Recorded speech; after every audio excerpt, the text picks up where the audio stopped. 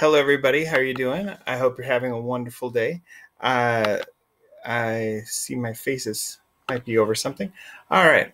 So hopefully I'm using a different program because I'm doing this one on the Chromebook. Hopefully it all works out great.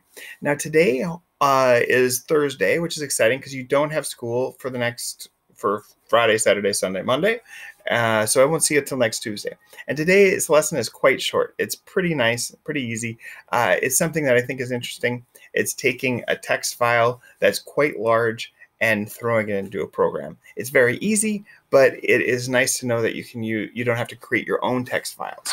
So what we're going to do today is I'm going to look at this class I have. It's called Student Perspective. Now this lets me see things from the student's perspective, hence the name Student's Perspective. And when you look at assignment, so if you look at your assignment for today, there should be a document in there. So if we do view assignment and assume that this is today's assignment, you should see something that says mascots.txt. I'll move this down. So mascots.txt, if we click on it, now what we want to do is download it, but we can't download this perfectly. So if I open up in a new window, since Chromebooks can't hold lots of memory, what we do is we click on download.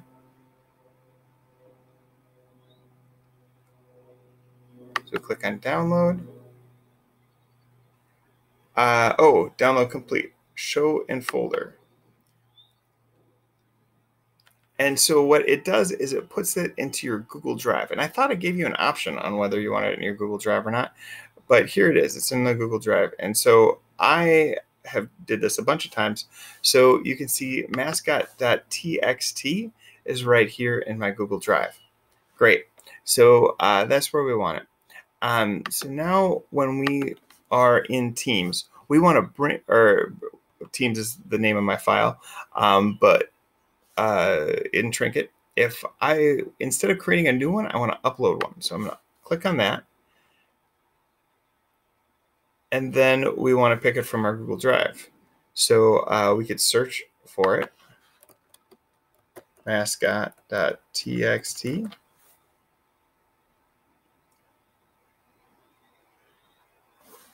Maybe I just say a mascot. Oh, it probably popped up right as I hit the button again.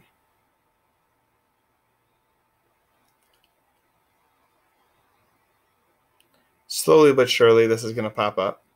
And then we are going to find our mascot.txt, and then it will bring it into our program. Mascot.txt, perfect. And so we're going to open that up. And there it is. It's in here.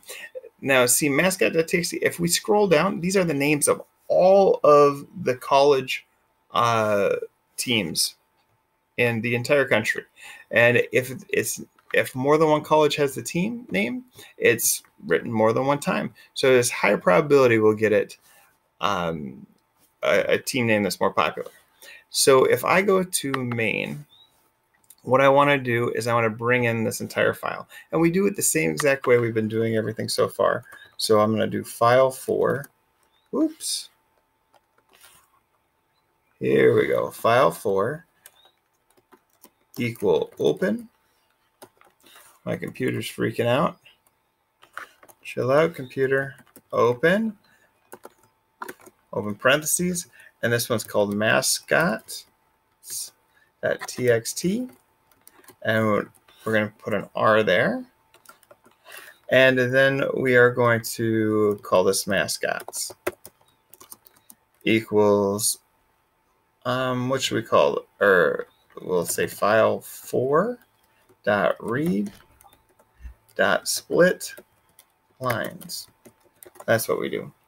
All right. So now we're just going to randomly pick some value from that, all of the mascots possible.